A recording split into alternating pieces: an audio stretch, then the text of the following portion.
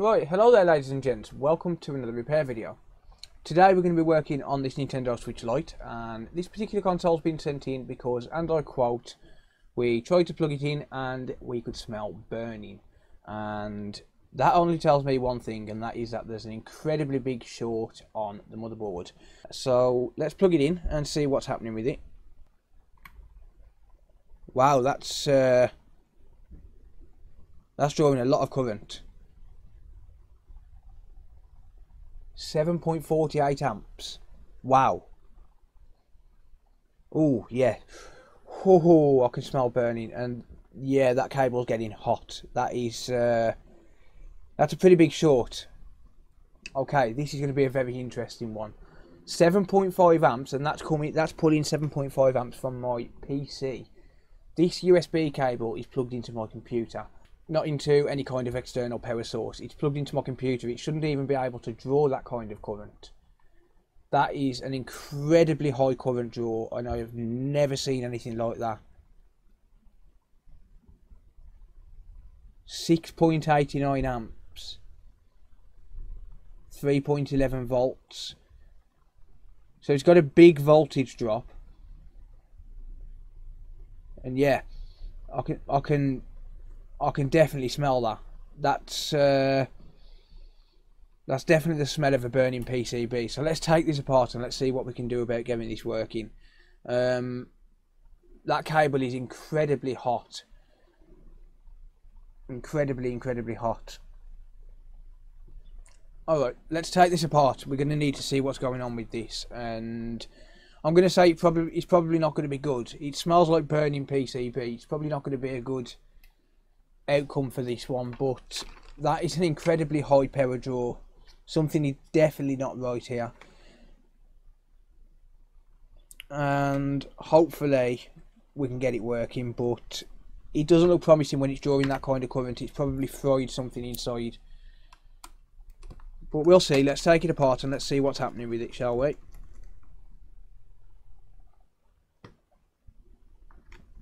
That shouldn't even be possible from the PC USB ports. I'm honestly surprised that didn't shut my computer down.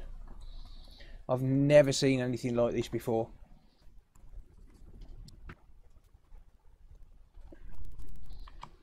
Okay, so one thing I'm going to do is, if, for example, I see something that I know I'm not going to be able to fix straight away, what I'm going to do is determine this no fix and post this video anyway. It honestly doesn't look promising.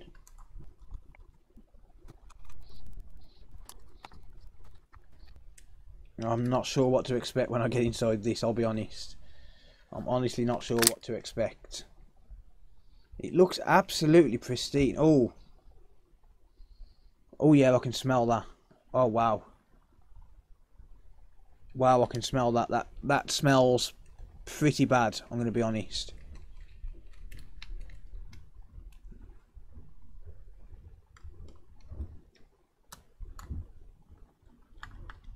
And this is a very well looked after console. It's virtually pristine. There is something interesting to note here. It looks like we have got some liquid damage just here. So that is one thing to note.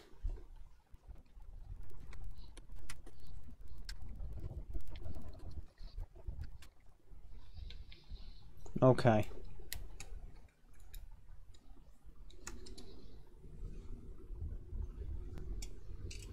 So what we need to do is figure out exactly where that burning smell is coming from.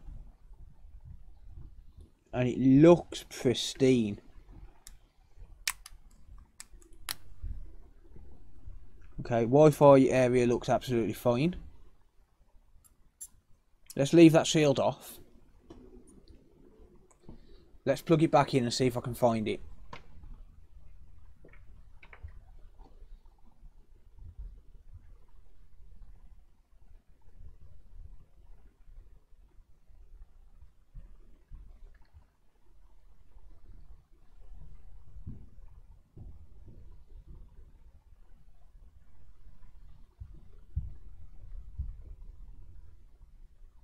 Okay.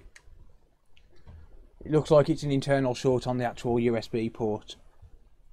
Alright, let's get this under the microscope and we'll see if we can figure out what's going on with the port.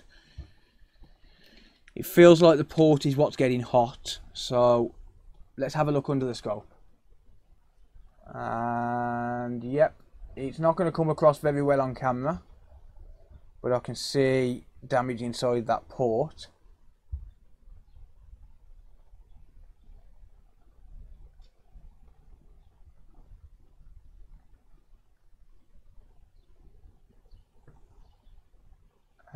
Yeah, definitely damage inside the port.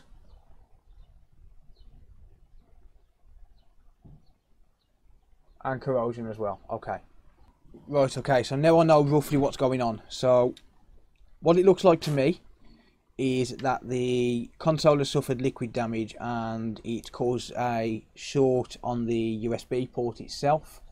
So, if there's an internal short on the USB port, then it's basically going to draw as much current as it can possibly pull, because there's no resistance. You know, it's a direct short, it's a dead short, there's no traces in between, it's just a metal on metal short, and that's what's going to be causing the very high current draw.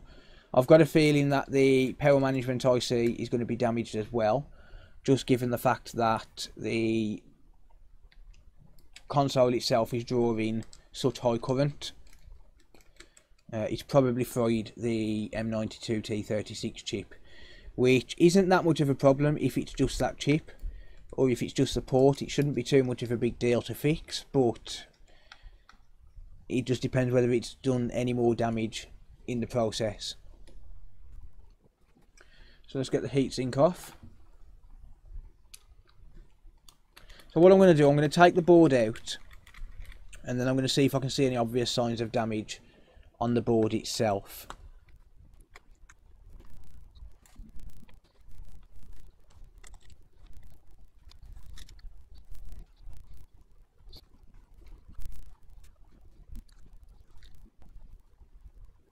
Okay, so one thing we need to be wary of when we're taking these consoles apart is this button here.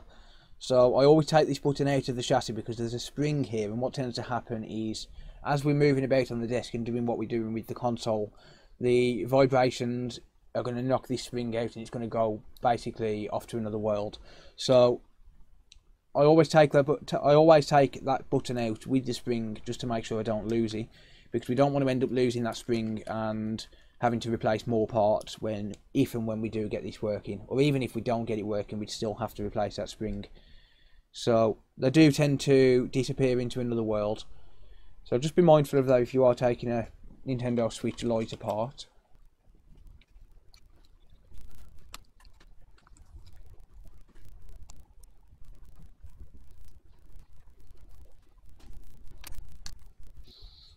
Okay, so the board's out of the case now, so we can work on just the board, and we can basically hope that there's no further damage, but we'll see.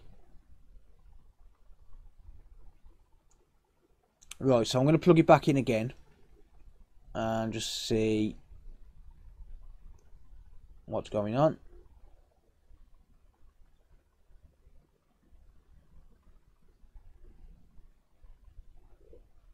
Okay, yeah, okay, so just the port is getting hot,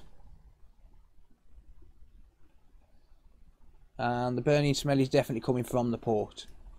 Right, okay, that's good news, because nothing else is getting hot by the feel of it. So what I'm going to do, I'm going to pop under the microscope and just do some diagnostics with the multimeter on these two chips here.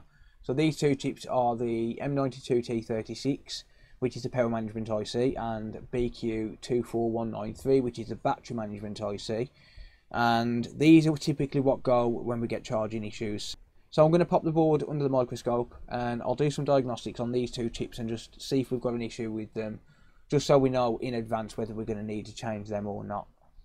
Okay, so here we have the M92T36 and also the BQ24193. So these are both the power management and the battery management ICs. And like I said, these typically go when we get damage on the charging port.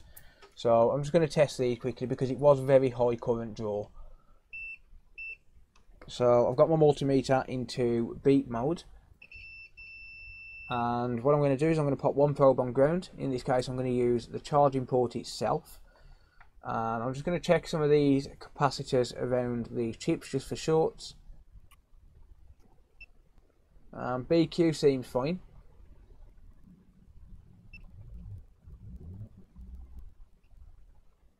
And so does M92T36, so they actually seem fine, which is very surprising, to be honest. So what I'm going to do is I'm going to take this port off, and the way I'm going to do that is I'm going to hang the board over the edge of the table, and then I'm going to use hot air on its own just to remove the port. I'm going to use the heating up from underneath method and basically allow this port to drop out on its own. I'm going to set my hot air to 480 degrees Celsius, and my airflow is going to be set to 40%. And I'm just going to heat up the area until we melt the solder underneath. But what I'm going to do is I'm going to hold my tweezers. So I'm going to keep my tweezers on the port, and I'm not going to let this drop out on its own, not before I feel like it's ready.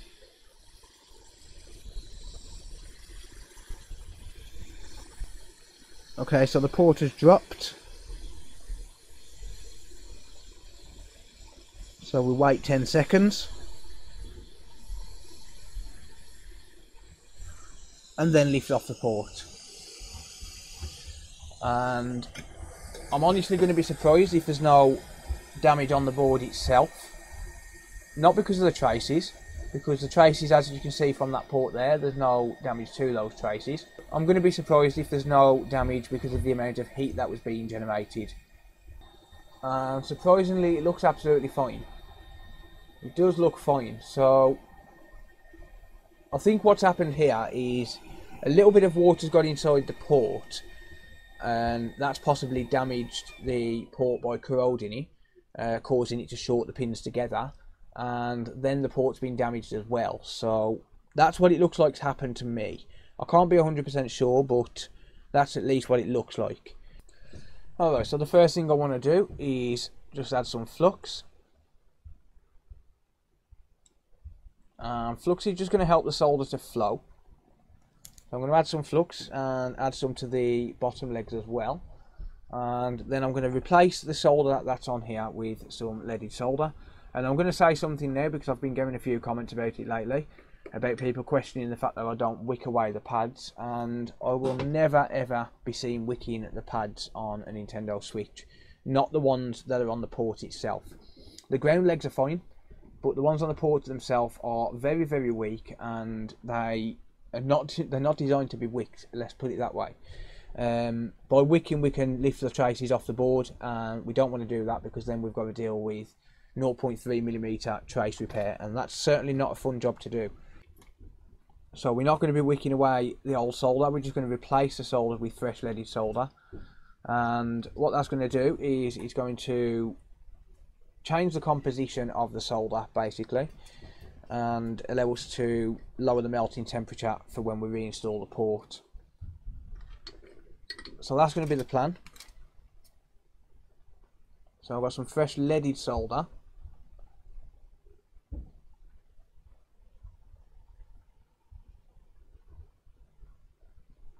And as you can see, I'm just going around in a circle. I'm going to replace the solder that's on the ground legs as well, if I can.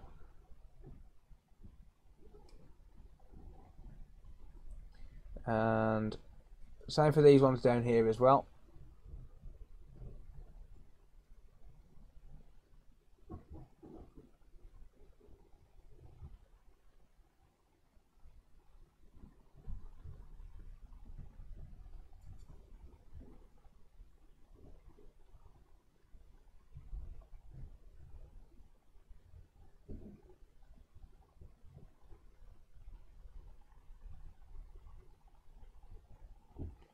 Okay, and you'll notice I went around in a circular motion there. That was so as I didn't put any pressure on the pads themselves. Just lightly going around in a circular motion and replace the solder that's on there. So what I'm going to do now is basically wick away the ground legs So I'm going to flip the board around, and I'm also going to replace the solder that's on the ground legs from the back as well, just to get a nice even mix.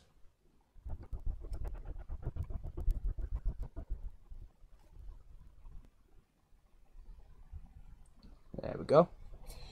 So that should be good enough. So let's wick away these pads.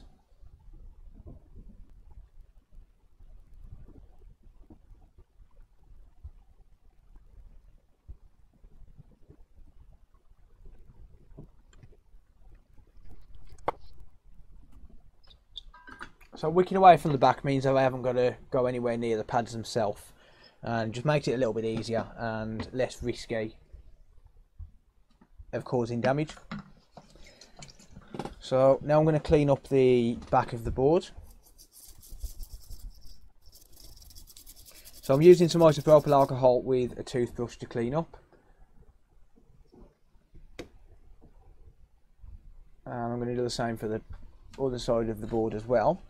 Just get rid of that burnt flux, and then I can inspect the pads, make sure that we don't have any damage, but we shouldn't have. Should be absolutely fine. I am quite surprised that there's not been a lot more damage caused to the board. Okay, let's just use some hot air and dry the area off. Okay, let's add some more flux.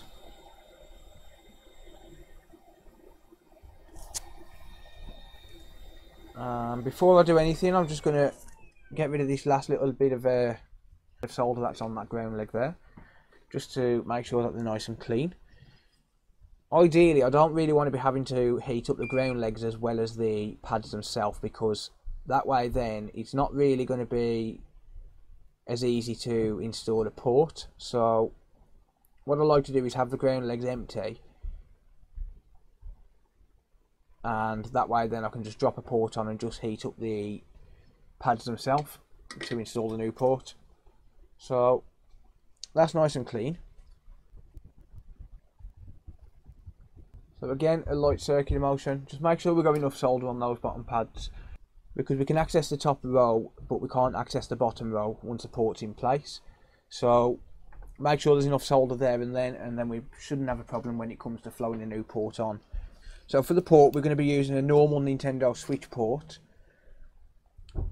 As you can see here, it's just a standard port, but we're going to need to modify the port by using the Dremel and basically shave off the edge, because we can't actually buy official Nintendo Switch Lite ports.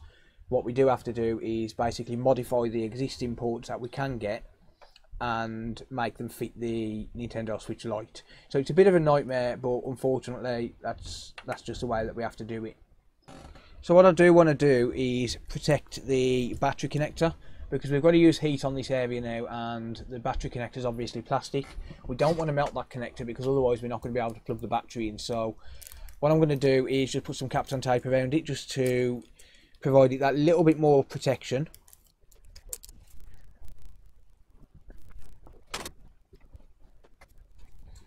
And what I'm also going to do as well is I'm going to pop a coin just over here, just to try and protect it a little bit more.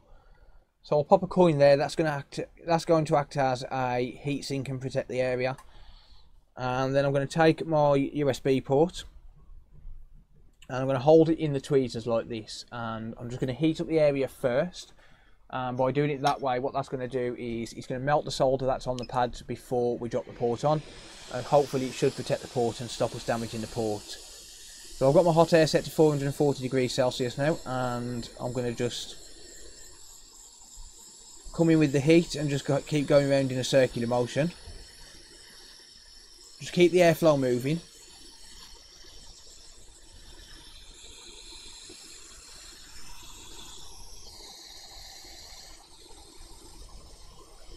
Just nudge the port into place.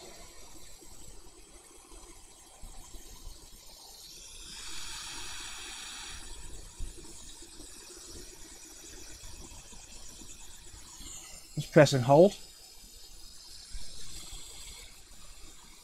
and that should be soldered. And as you can see there's no damage to that plastic connector, because I've protected it not only with heat resistant tape but also with a coin as well. And that port looks nicely aligned. So let me just give these a nudge test. And it does need another reflow. I'm going to pop the coin over again. We shouldn't really need the Kapton tape. That was just because I had some lying around. Let's add some flux.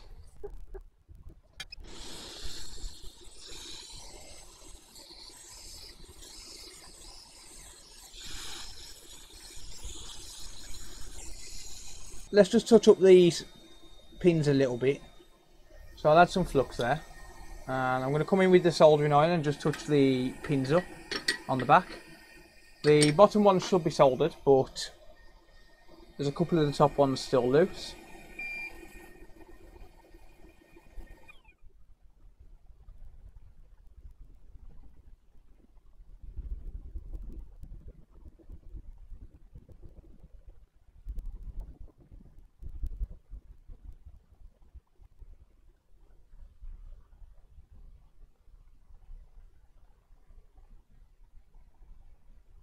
Okay,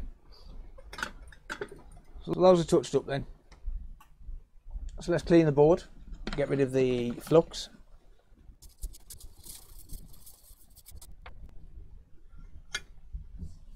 Let's dry it off.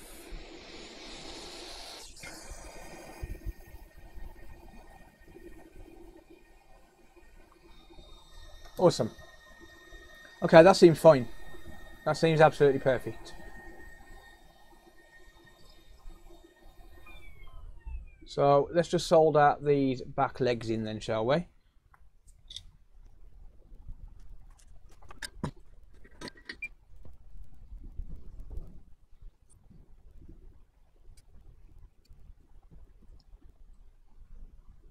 Okay. Should be nice and secure. And finally, I'm just going to clean out the port itself. Just make sure that there's no flux in there. And we should be good to test. Hopefully that's all that it needs. I'm just going to dry the isopropyl alcohol off.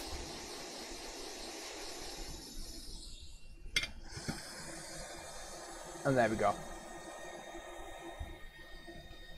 So hopefully all we need to do is put the port in.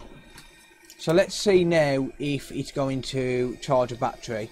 So the way I'm going to do that is just by plugging the battery in on its own and then hook up the switch to the USB charger, and let's see what kind of current it draws.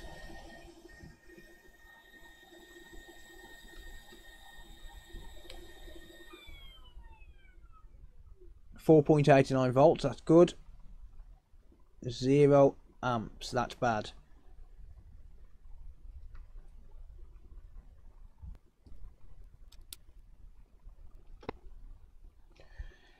So we're now getting 0 amps current draw. Oh, hang on. 17. That's good. 19. So the battery could have been in sleep mode. And I think that's what's happened. I think the battery was in sleep mode. Okay. Right. So, because I believe the battery's in sleep mode, I'm going to pop the multimeter on, and I'll pop the multimeter on screen as well. Okay, so you can see we've got the multimeter on the screen then. So what I'm going to do is just test the battery itself and just see what kind of voltage it's on right now.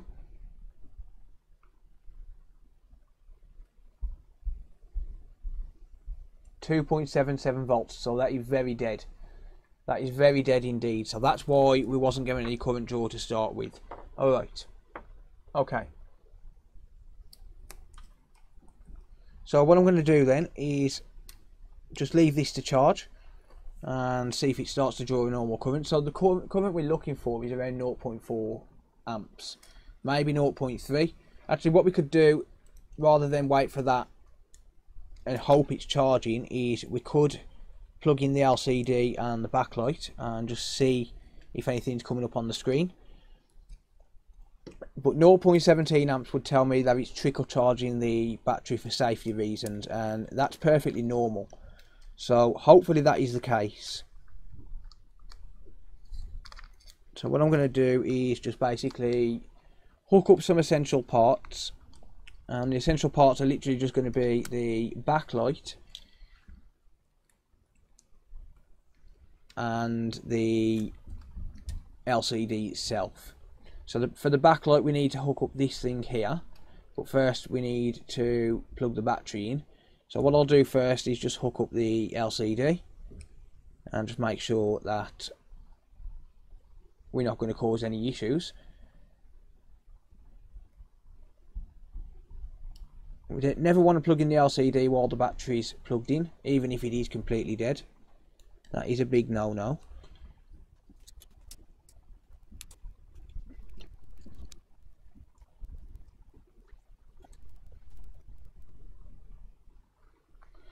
Okay.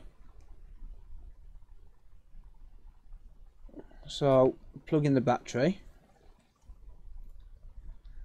So the big problem here is that we have to plug the ribbon in for this side after we plug the battery in, which is a pain in the backside. It really is. For whatever reason, Nintendo decided to design it that way, but there's nothing we can do. It has to be done, unfortunately. Okay, so let's plug in. So let's plug in a charger now then. And even if it is charging, we're not done. We do need to test a few things. And we also need to modify the port. And yes, that's working. That's absolutely fantastic. So what I'm going to do then is I'm going to plug this into my 15-volt official Nintendo Switch charger to charge this up as fast as possible. It's going to take about 25 minutes. So basically I'm going to leave it to charge until it turns on. And fingers crossed we haven't got any more issues. So I'll pause the video for a minute, and hopefully when we come back it'll be charged and turning on. And we're back. So this is charged up to 6%. It appears to be working now. So all that's left to do now is to modify the port, and the way that we're going to need to do that is using a Dremel. So what we need to do is we need to basically shorten the port and flush it off, so as it's flush with the chassis. And obviously you need a Dremel for this, but it's not too difficult if you have a Dremel. You can use a hand file, but I prefer to use a Dremel just because it's much quicker. Okay, so I've got the Dremel here with a fairly smooth bit. It's not a rough bit, and I'm just going to unplug this, and then I'm going to get the battery disconnected. So like I said, we need to basically Dremel this port until it's flush with the chassis. So I'm actually going to remove it from the case for that. And in fairness, it needs to be removed anyway because we need to be able to put the buttons and things back in. So either way, the motherboard's got to come back out of the chassis anyway. But by doing it out of the chassis, it means we don't risk damaging the plastics on the console itself. It doesn't really matter what it looks like on the outside of the port, it's what it looks like to the customer. And if we damage the case, then we've got to pay for it. So what I'm going to do is just basically Dremel this away until it's flush with the board, and it's basically until it's flush with this second line here. So I'm going to do that, and I'll fast forward through most of this because the Dremel's pretty loud and we don't really want that kind of noise blasting through your speakers. So I'll fast forward through most of it. I'm going to use a quite low setting, pretty much the lowest setting I've got.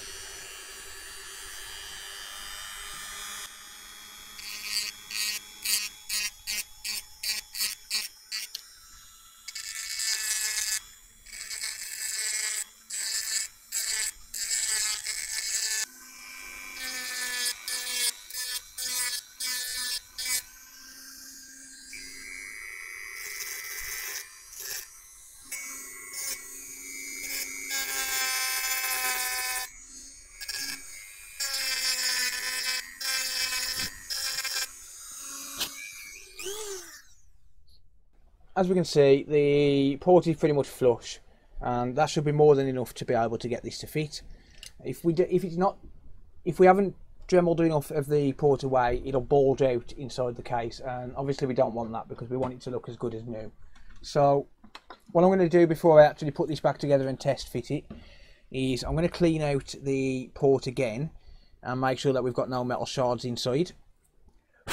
So I'm just going to use some isopropyl alcohol once again, because if we've got metal shards inside, then it's going to have exactly the same problem that we had before we changed the port, and that's going to be that the pins are going to be shorting out together, and we don't want that because then we've just wasted all that time. So I'm just going to give it a good clean, make sure it's nice and clean. And that should be good to go. So let's just measure that and compare against the old port.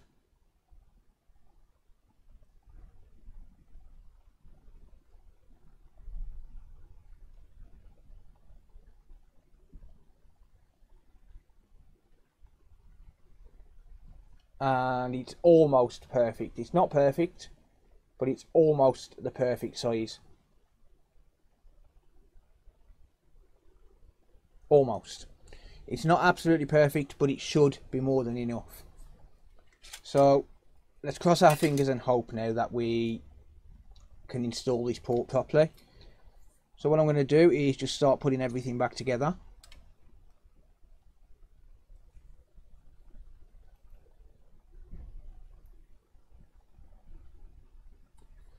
And I'm going to make sure that the buttons are all aligned as well. Okay, and we're ready for test fitting now. Fingers crossed this is actually going to fit and that we haven't got to take it all back apart. These are a bit of a pain to take apart compared to the normal switch. And I'm not 100% sure on screw locations, so yeah. Well, I mean, I do know where they go, but it's just I don't know them. You know, I couldn't run them out in my head like I can with the Nintendo Switch screws. So it's they're a little bit different. Let's put it that way.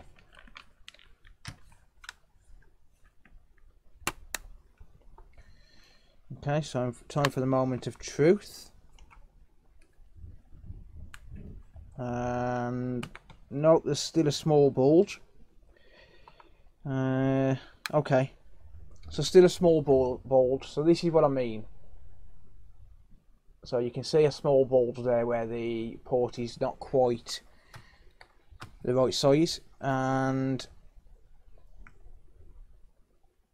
if I had to gamble, I would say it's this top corner which is causing that. So I should be able to do that while it's in the case, as long as I'm very careful. I mean, I've done it inside the case while it's been inside the case before, but I don't like to do it. But I don't think it's going to be too much of a risk to basically just flush off a tiny bit more. Obviously the majority of it you don't want to, but a tiny bit should be fine.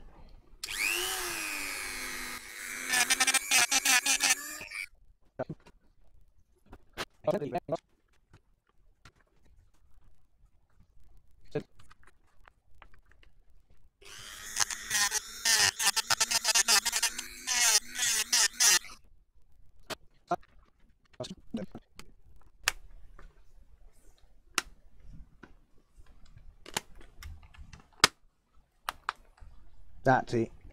That's got it. Yep. Yeah.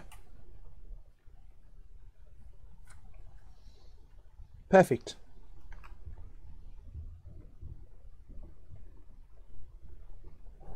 So I'll still need to screw it down, obviously, but that looks good.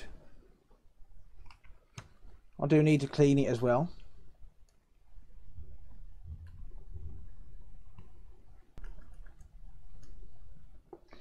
Okay, and yeah, that lines up. I think that's probably about as best as I'm going to get it. I'm not going to get it absolutely spot on, but I think that's about as best as I'm going to get it. You can see a very, very slight little bulge there, but nothing that's going to cause it any problems.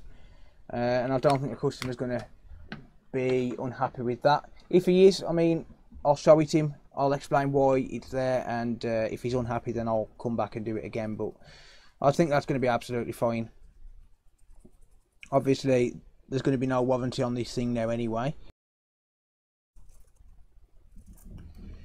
I'll just clean out that port again and test and make sure it charges.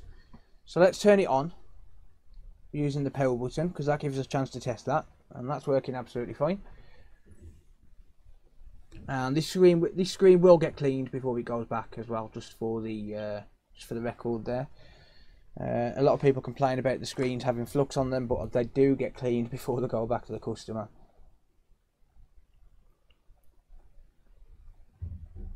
And there you go. So we are now charging, and it's charging at 0.42 amps. 0.46. It'll jump around. Right, let's turn the volume up. So let's just run a couple of tests then. So I'm going to install a game, or rather I'm going to pop a game in and just make sure it reads. And it does, reads Pokemon Sword. That's fantastic. So then we're going to go to settings, and we're going to go to data management, software, and we're going to remove the software that we've just installed. Okay, so let's go back to the settings now, and let's test the internet, make sure that that works.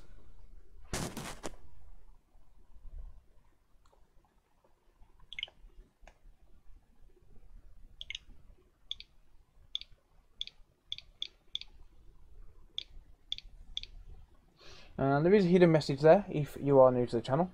The Wi-Fi password is telling you the next steps, and you can do that by pressing the button down below.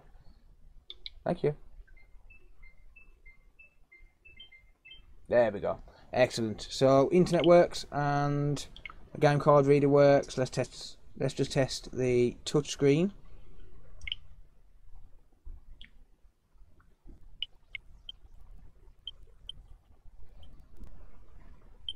Excellent. Let's test the buttons.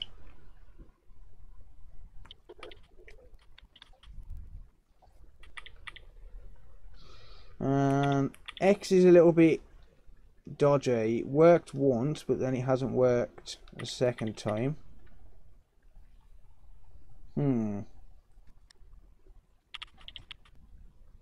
Alright, it is working, but it's just dodgy, so I'm going to need to clean that, but I'll do that off camera. The video is going on a little bit now, so I will clean it, I'll sort it out. But yeah, other than that, it works fine. One thing I need to do is just clean out that button and sort that out. I'll get that sorted, and other than that, this is done. Okay, so before we finish up, let's just test the charging port, both sides of the charger. So console battery 8%, and then let's flip the charger around.